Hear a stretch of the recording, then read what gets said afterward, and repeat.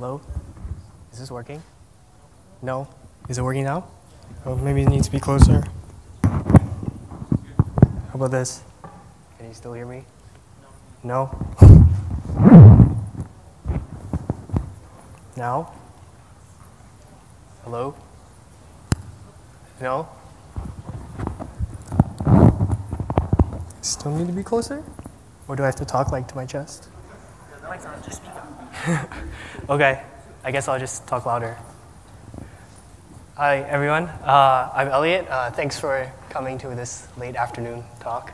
My colleague Nitin and I will go over some of the near real-time work we've been doing with Spark streaming for recommendations on Netflix. So we'll start by talking a little bit about recommendations, why we needed to introduce real-time, near real-time processing to our pipelines, some of our use cases where we've introduced this, common infrastructure we've used, and a few scaling challenges that we faced. So, recommendations at Netflix. The goal of recommendations at Netflix is to provide a personalized experience for each and every member. And the goal being to help members quickly find content that they'd like to watch. And of course, if we don't do this well, we risk losing the members' interest, and they might even abandon the service. So, in addition to making great recommendations, the challenge for us is to do it also at scale and also in a timely fashion. So we have over 125 million members now, and they're spread across the globe, across 190 countries. And in terms of data, that translates into over 450 billion unique events a day, spread over 700 plus Kafka topics. So we have many pipelines that process this data to make them usable for analysis as well as training. And our typical data pipelines look like this. Our data is stored in Hive, which is backed by S3. As you all know, we use AWS heavily. We have batch ETLs, usually written in either Spark or Hive, to process this data and write them back out into Hive tables. Table partitioning is usually by day or hour, and we just schedule our jobs using a combination of cron triggers as well as data availability triggers. Since these pipelines can get pretty complex, so one data set can require many dependencies on other data sets and so on and so forth, and these tables are updated daily or hourly, it's common for the latency of these data sets to be on the order of days. And add in the possibility of some failures in your pipeline, and that number can even increase even further. So why do we need to introduce near real-time processing to our pipelines? There's a couple of business reasons. So our catalog is pretty dynamic, so we're constantly adding new titles to the service. And we always want to find the best audience for every title as soon as possible. And doing so for brand new titles is particularly challenging, especially when we have little play information about them. We also have a growing member base, of course. So we want to make sure everybody gets the best recommendations that we can provide. Many aspects of our service are time sensitive. For example, content popularity changes. Sometimes these change, of course, in the long term, but also even sometimes within the day, and we want to account for those changes. And of course, member personal interests also evolve, so we want to make sure that we can adapt properly.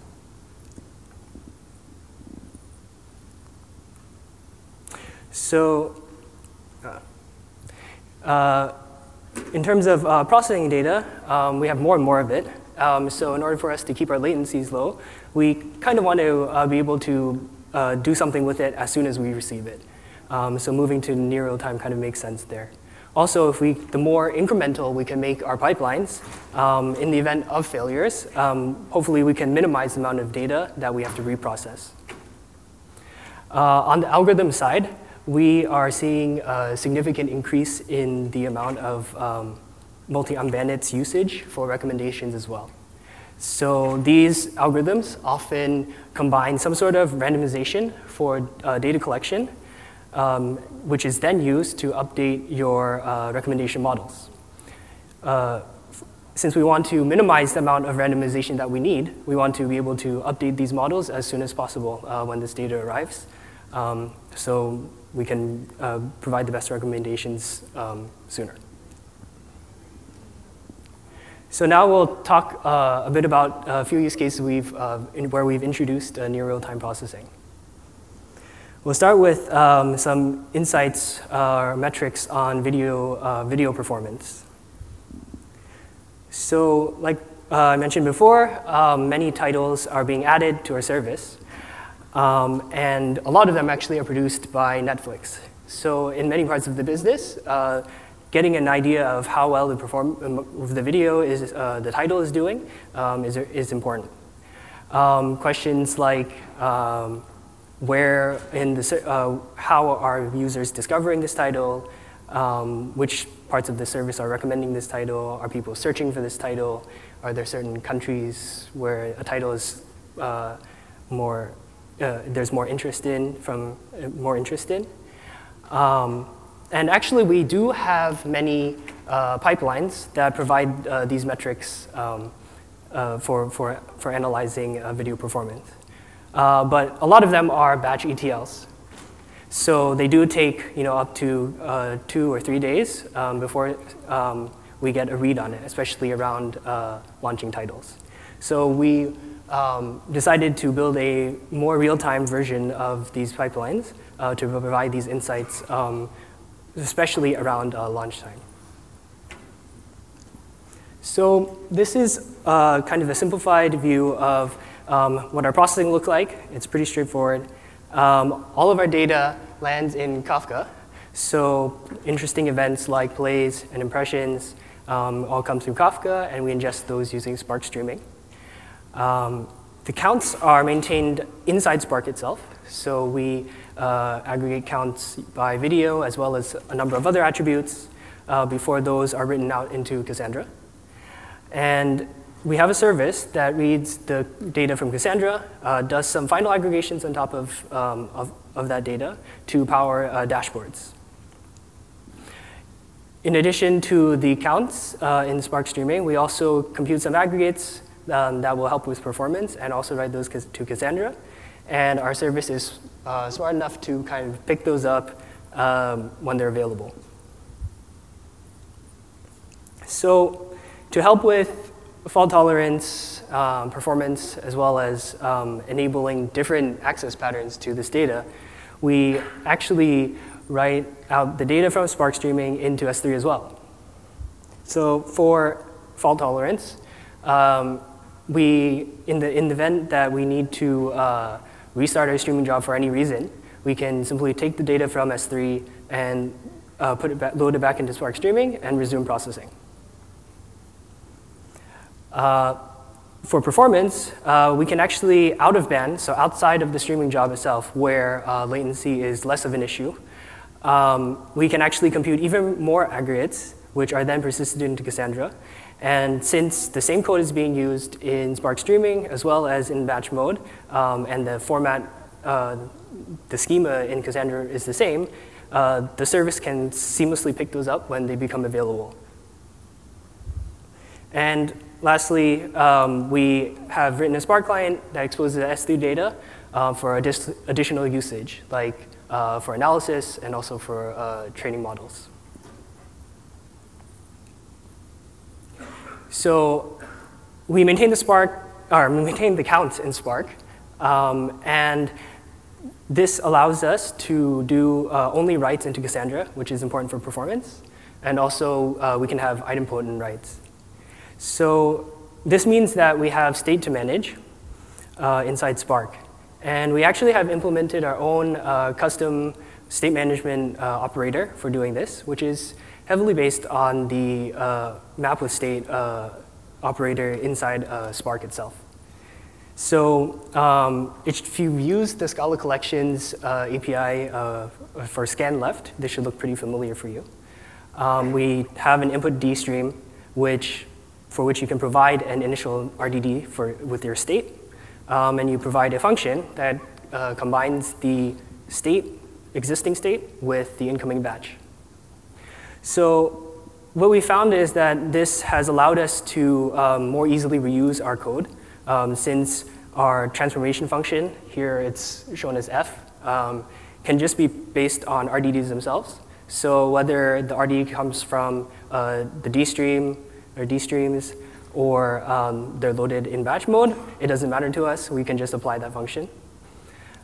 We also have lower level control over state management. So we have access to the entire state RDD, so we can have fairly complicated policies for TTLing data, filtering out data, and things like that. And for use cases that are very similar to map with state, we have implemented on top of this something called scan by key, which makes it easy to do things like map with state. And with that, I'll hand it over to Nitin to talk about some recommendations, use cases, as well as common infrastructure.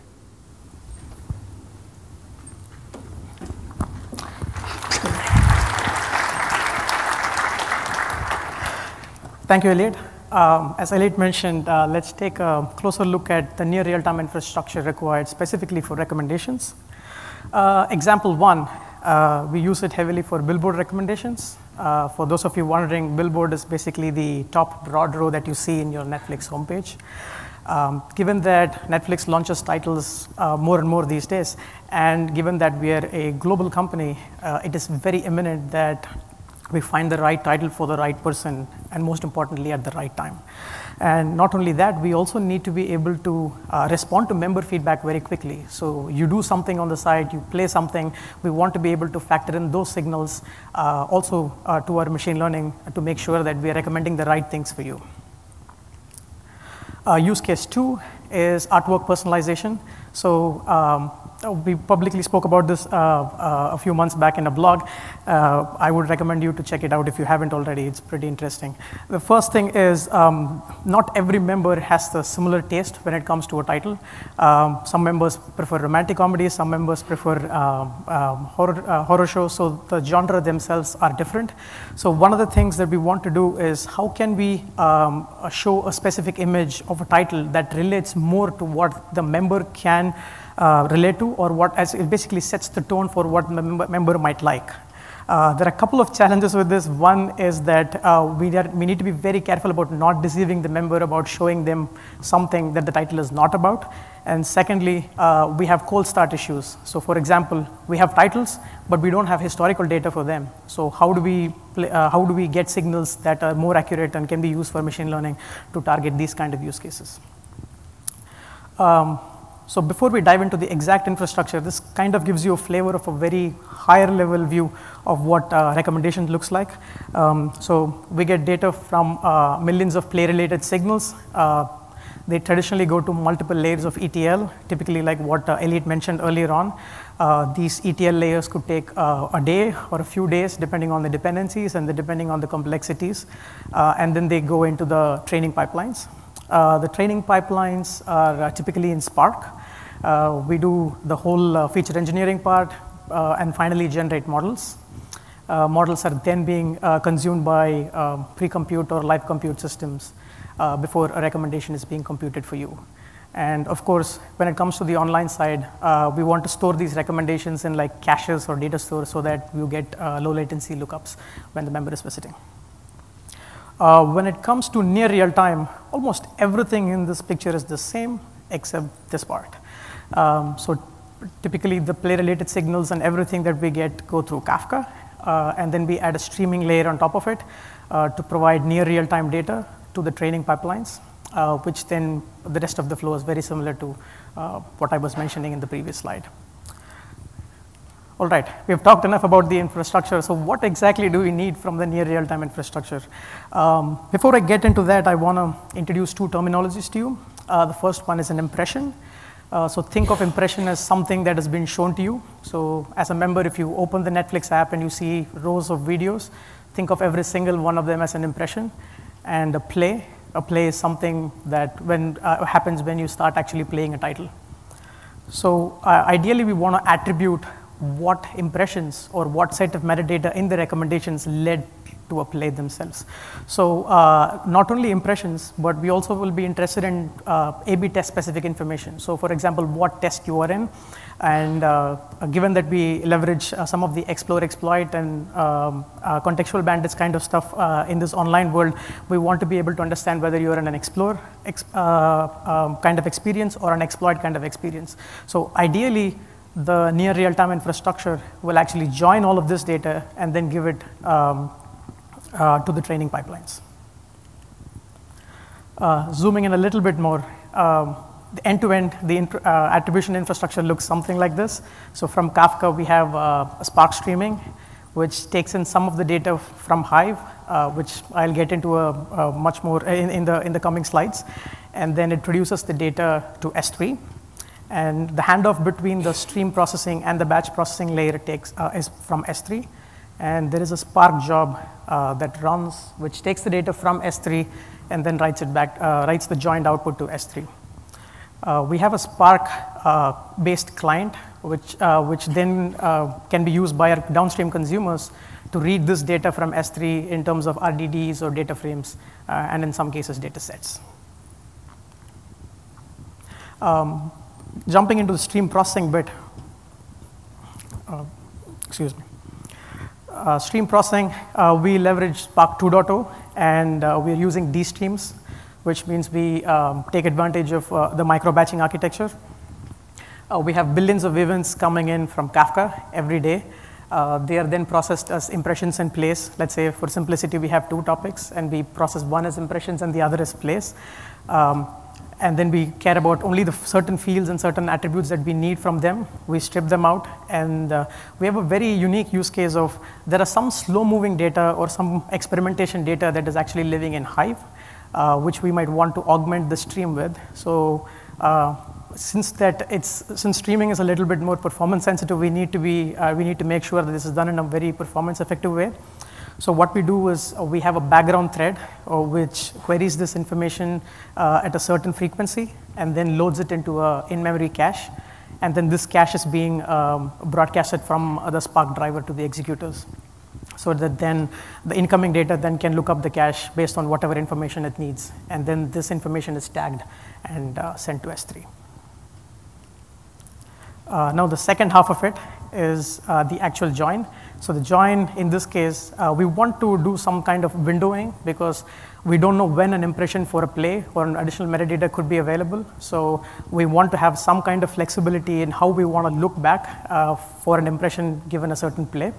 So one of the advantages of doing this in batch over streaming is that for whatever reason you want to go back a few days and reprocess some of this data with a different windowing mechanism, let's say you want a higher quality of the join, then this architecture allows you that flexibility.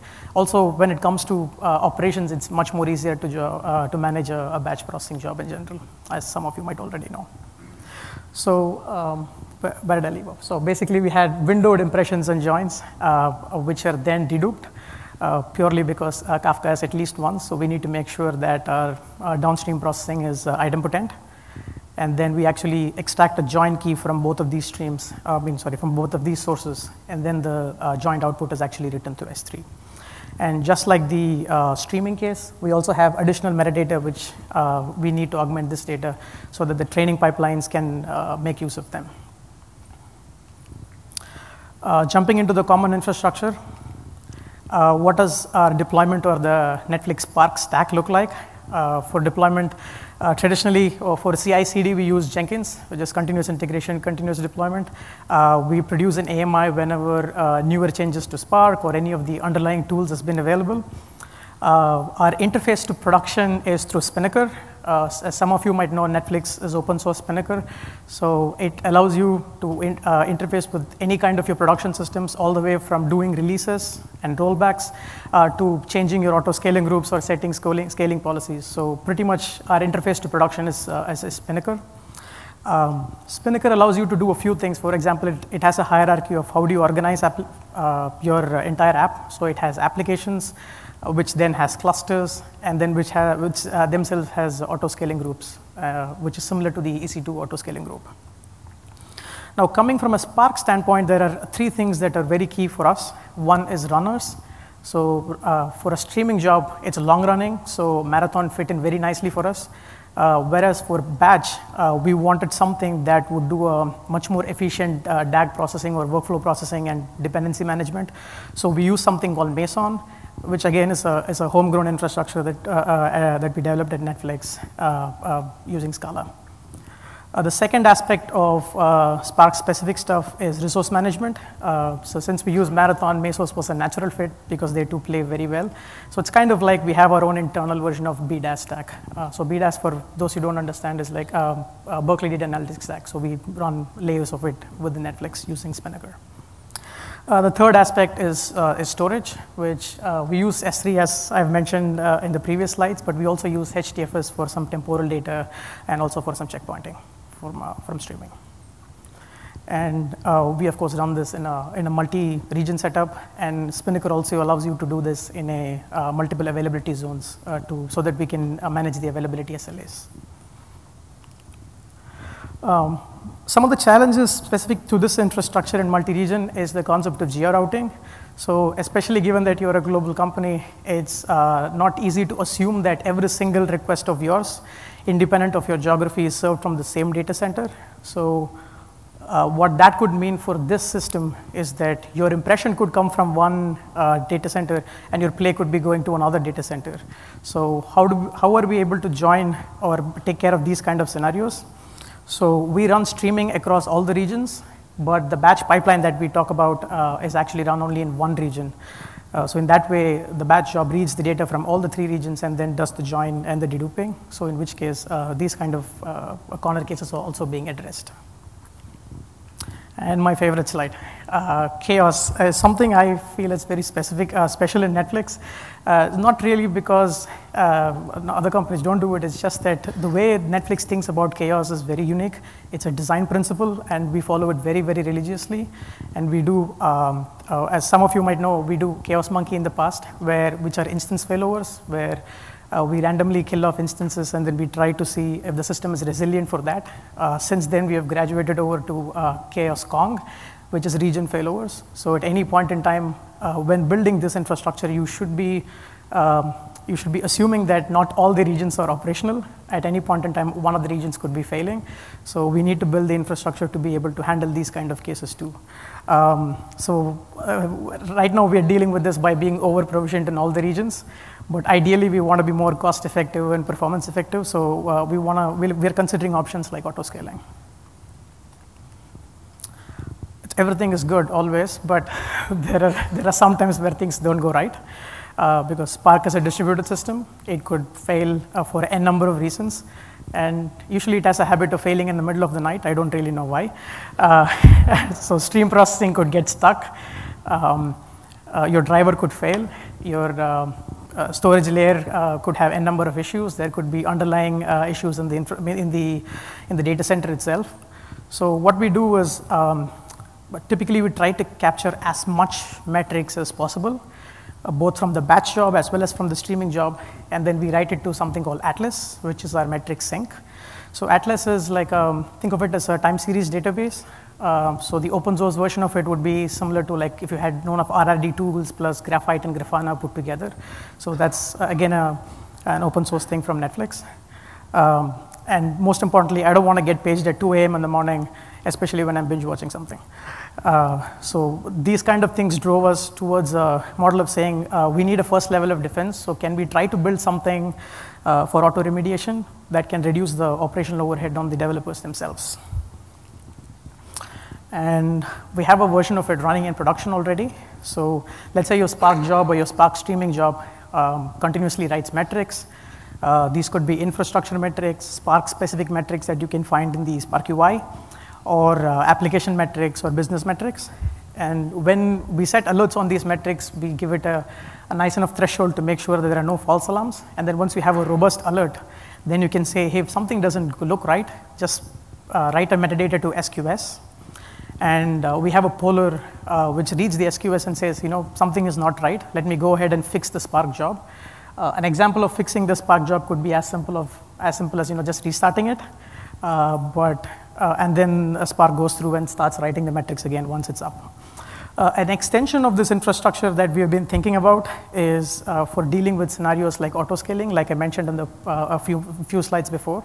So technically, the trigger could be something like how far behind are we in terms of processing, and then the auto-remediation infrastructure could just go in and then scale up the number of resources we have for Spark, and then restart Spark itself.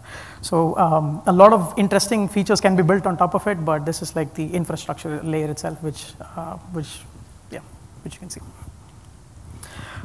Streaming challenges.